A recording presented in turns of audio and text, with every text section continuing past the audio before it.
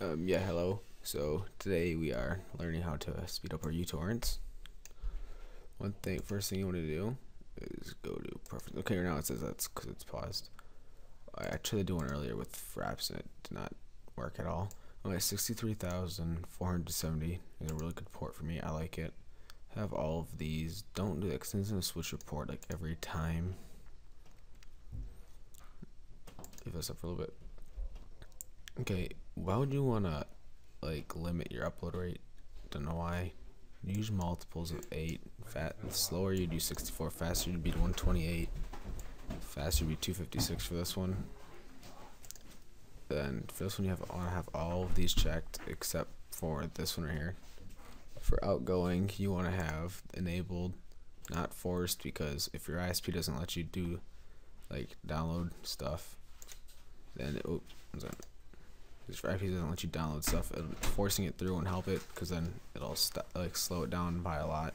Because trying to force it through something, it won't let it go through. So just hit enabled. So wait, I think I missed something. I might have missed something. I don't know. Oh, for queuing, okay. I only have these set like this. You can set these to whatever you want, but the more that you're downloading at one time, the slower your speed would be, obviously. Put this to 500% because to download faster you have to share, upload, seed. I know seeding's boring, it's gonna kill you, but why would you limit your seeding if you want to download faster? So I just do 5 times as much as I download. So I basically upload this whole file 5 times. So that's what I do. Then advanced, put BT allow same IP true. Turn this to 64 or 50. Let's see what other ones I have changed.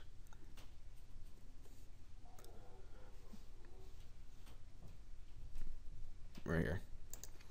This one, put that on false. This is how fast like the screen right here like refreshes. That's like every 2 seconds I have it. You can change it depending on your RAM of your computer, so I can change it like to like every half second. I don't know if I'm gonna do it right now. See, it's like always constantly changing. It takes up more RAM and CPU on your computer, but I have 8 gigs of RAM, so I'm okay, and I'm not using anything else.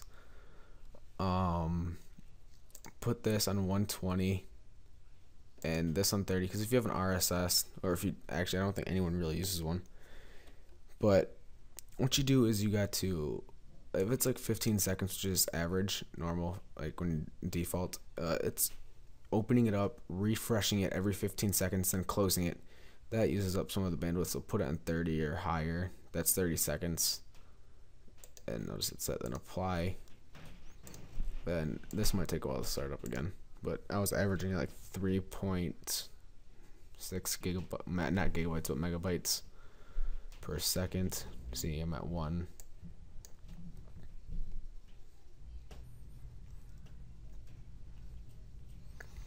And plus it depends on seeds, like on the seeders.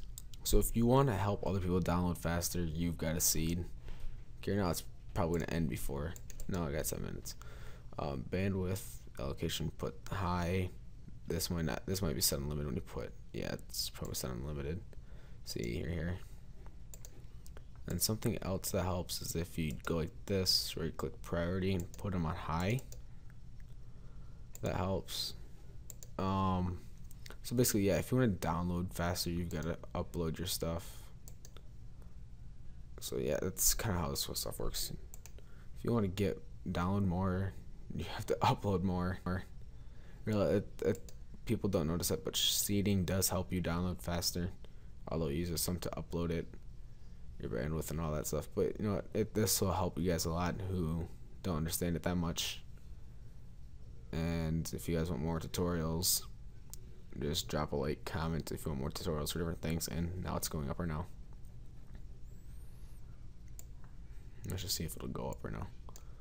Right now, see, that's just enough proof right here. Because normally I download at like 700 kilobytes without doing something about it. Sorry, my family's in the background. But I usually download 700 kilobytes without doing something about it. And this is Skyrim, and that's Far Cry 3. But anyway, so yeah, drop a like, comment, rate, subscribe, do whatever you want. Helps me a lot, because I really need subs bad. And I'm bringing you like the latest tutorial. The last one was uploaded like 4 months ago, so you guys should be happy. And it was for 3.1.3, I think it was. So thanks guys for watching.